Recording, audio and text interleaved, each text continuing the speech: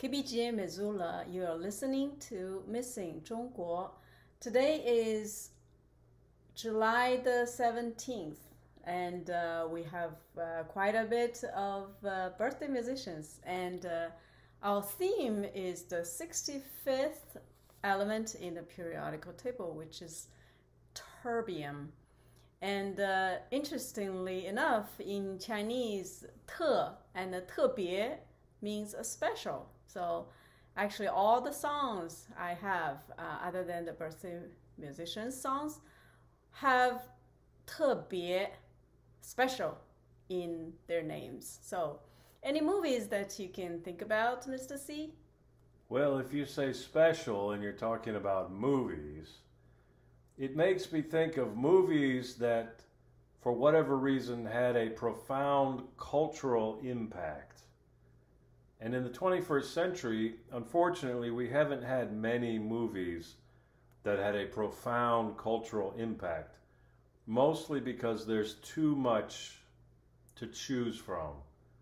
So because of streaming services and whatnot, there's just thousands and thousands of movies that people can choose from. So we don't have any kind of unifying experiences as a culture anymore with movies.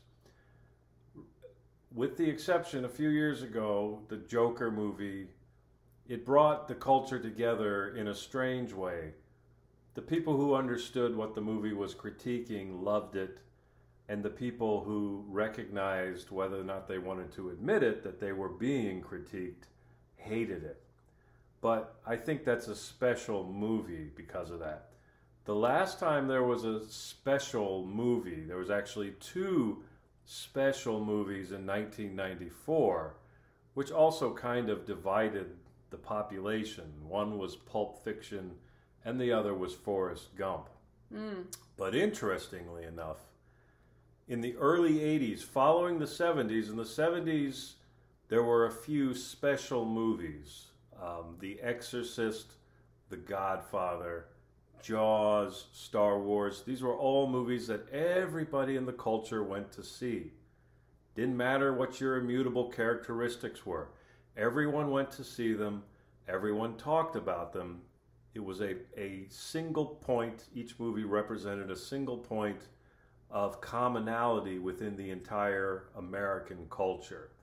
And it's very interesting that in the early 1980s, because of Jaws and Star Wars, there was a blockbuster mentality in Hollywood. And for the first few years of the 1980s, every summer there was one movie that was very special. 81, it was Raiders of the Lost Ark. 82, I think it was E.T., even though I don't like that movie. 83, I can't remember, but 84 had Ghostbusters. Everybody talked about Ghostbusters. 85 had Back to the Future.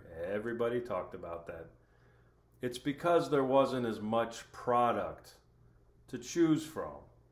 So some people might say that it's better to have more products because then we're all into the identity thing. So you might find something that speaks more to you because of your immutable characteristics.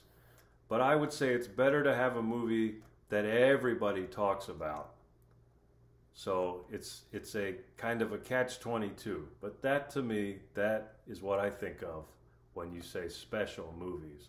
I think of movies that kind of unite the culture, something we really desperately need in the United States today. So you think those movies that divide people are not good ones? Are not special?